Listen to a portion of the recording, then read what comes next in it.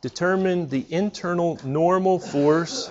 So that would be something like N for normal force. The shear force, that would be V, and the moment, bending moment, M, in the beam at sections passing through points D and E. So I need 6 unknowns. I need to calculate the normal at D, the shear force at D, the bending moment at D, the normal at E, the shear force at E, and the bending moment at E. 6 unknowns. All right. The point D is located just to the left of the 4 kip load. So here's our 4 kip load. It looks like it's applied exactly at D, so there's a little ambiguity. So put D a little bit to the left of the load. Smidgen to the left of the load. Let's take a look at what we have. We have a couple moment applied at this end of the beam. We have a roller support at A. We have, what is happening at B? It's pinned. We have a compound beam problem. All right, so it's pinned at B. We have a distributed load from B to C. And then what is happening at C?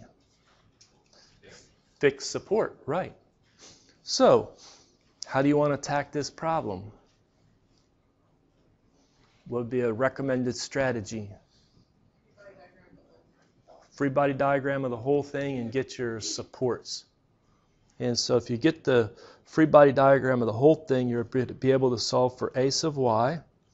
And then coming over here, we'll have, I'm looking at it, I would expect the moment at C, due to that fixed support, to look like that, just the way the beam is loaded.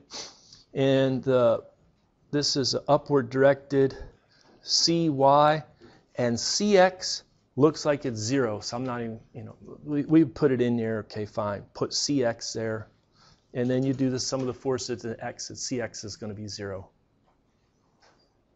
All right, so if you do the entire beam free body diagram, you'll find from the X equation, CX is equal to 0.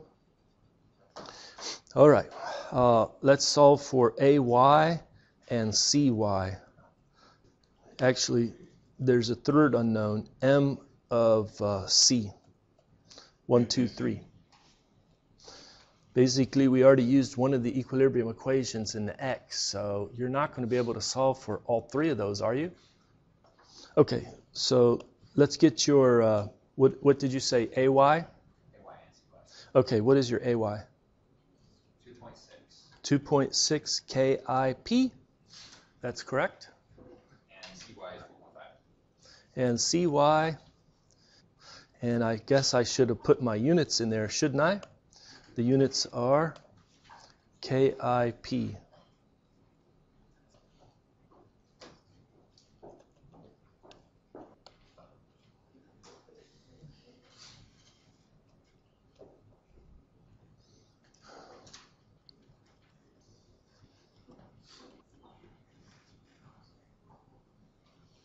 So I think you use section A, B, D to solve for AY. Isn't that right? Isn't that how you got AY?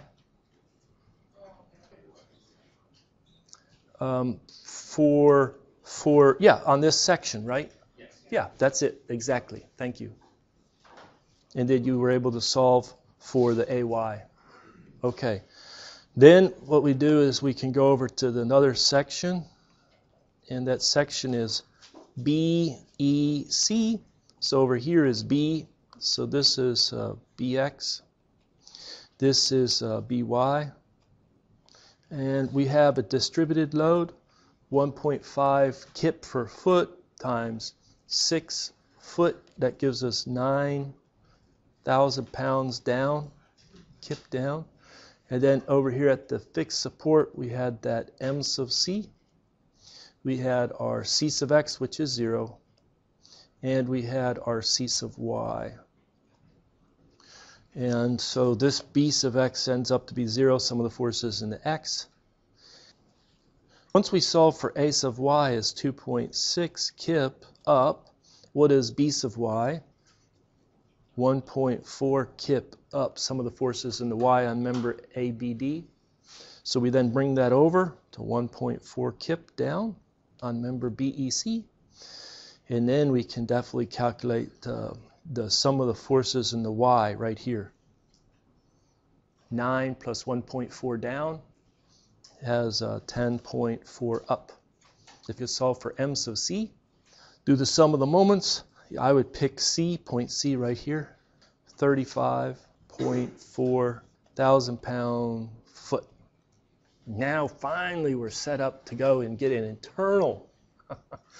We have to do a section where we cut in the member. Cut right through here. Again, point D is a little to the left. And so my section, free body diagram, would be of member A to D. And here is the A. We have our AY, which is 2.6 thousand pound. And then we have our 6 kip foot. And we have no 4 kip load because it's a little to the right of where D is. Okay. And then we're going to have our N sub D, our shear force at D, and our bending moment at D. And now we can use that free body diagram of that section AD and solve. Some of the forces in the Y, so 2.6 up. This has to be 2.6 down. That's right, 2.6 kip V sub D. Right there it is. And the normal, sum of the forces in X, so that's 0. Agree. And then do the sum of the moments around point D on that section AD.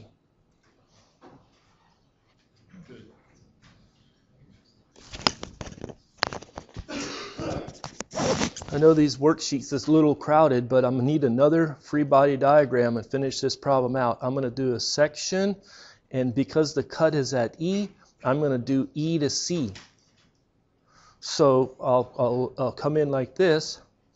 It'll have the couple moment at C, M sub C. It'll have the CY right there, CY. And it'll have half of that distributed load, so it'll be 1.5 kip times 3. Isn't that turn out to be 4.5? 4.5 kip in the middle, which is at 1.5.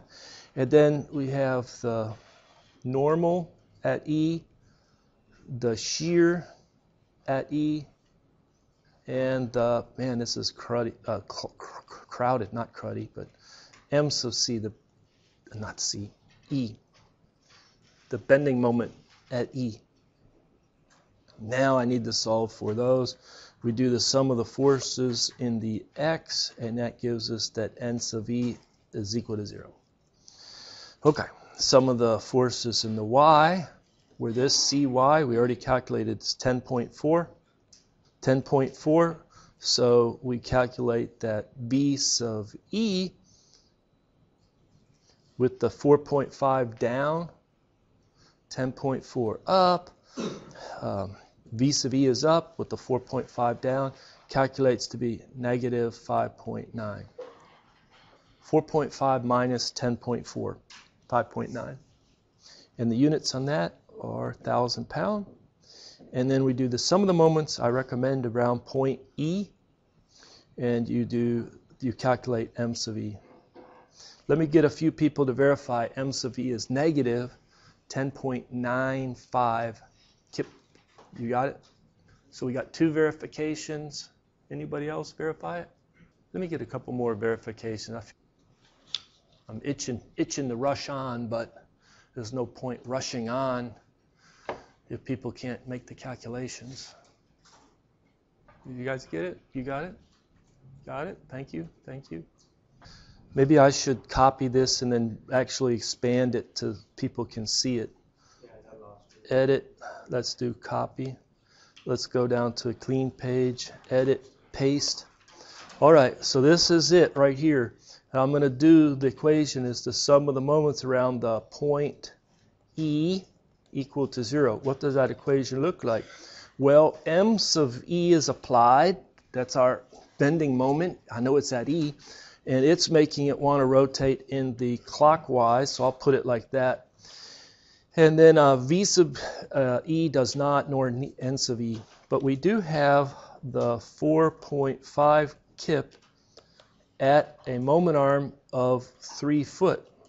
That's making it want to rotate in the clockwise. And then I also have the M sub C is making it want to rotate in the clockwise. And we said that M sub C, the M sub C was? Oh, I'm sorry. You're right. And that 4.5 kip is at 1.5 foot over on the beam. 1.5 foot over. Right. That's very good. Okay. And then we have the M sub C, which I solved for, is 35.4 kip foot. That's M sub C right there. That makes it want to rotate in the clockwise. And then only thing in the counterclockwise, look at that, I didn't leave enough room, so I have to wrap it around, is the Y sub C, so or CY I should say. And that has a moment arm distance of 3 foot. Okay, well what is the magnitude of the Y sub C? The magnitude of Y sub C was 10.4 kip. So we can solve for M sub E is equal to 10.4 times 3 minus 35.4 minus 4.5 times 1.5, and M sub E should come in at the negative 10.95 kip foot. Got it? All right.